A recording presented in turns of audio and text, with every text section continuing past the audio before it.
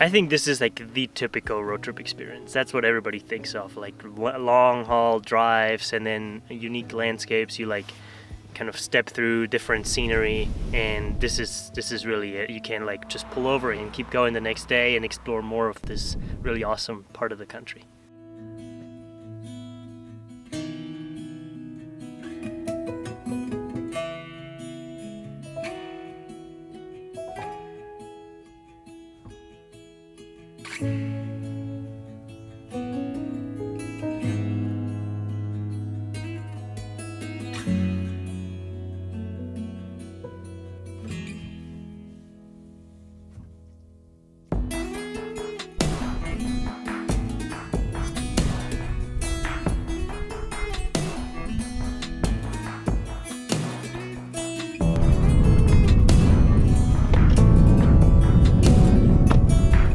We went up that scenic drive and stopped on a couple of spots just to take a look down and read the signs and understand the historic landmarks there.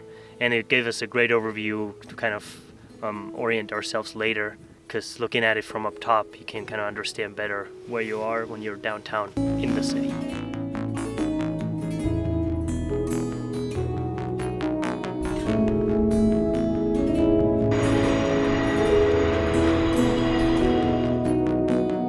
The hotels downtown are pretty modern, pretty luxury, pretty nice, and that gives you kind of the mix or the opportunity to go out to the outdoors and then coming back to a nice environment and just relax for a couple of days before you move on. So that's really unique and nice to do in El Paso.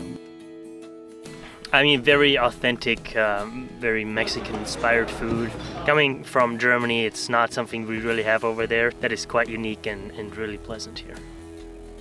Think of Texas usually like cowboy hats and guns and cowboy boots, and so we saw a lot of that authentic stuff around town and the people we met up with and the stores we explored. So this is like this unique hand-manufactured boot maker, and it was great for a German to go in there because it's like the Texas heaven kind of thing where you can get customized boots with whatever you want on them, and very famous people come there to get them ordered.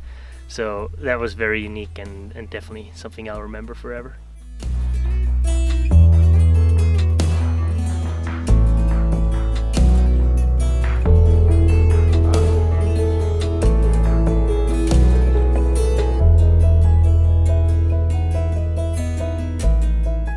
I mean, the cemetery itself didn't look too interesting at first, but then once we found out about the stories and the people that were buried there and the gunfights that have happened. And he was stopped by Wild Bill Hickok. And Hickok said, Mr. Hardin, you need to turn in your gun. And Hardin said, yes, sir, I believe it. I will give you my gun. So he took his gun like this. He did the Texas roll. That was really nice. And then meeting up with a local really helped understand the rich culture.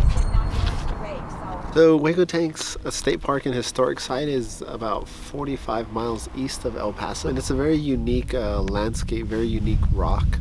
It's also become a very sacred site to a lot of the Native Americans and tribes that have passed through here. There's a lot of people that have come and gone through here, and so it's very sacred to them and to everyone. And in recent years, it's become a great rock climbing destination.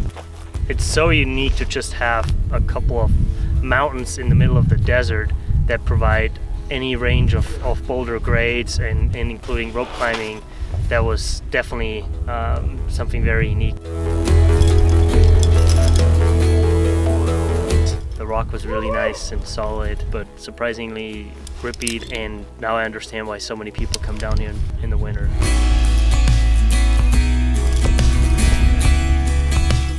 Another very unique part about Hueco Tanks State Park is the rich nature of rock art. When you're done climbing or you're hiking from one site to the next, you come by these rock arts, so all the paintings, and that was really nice.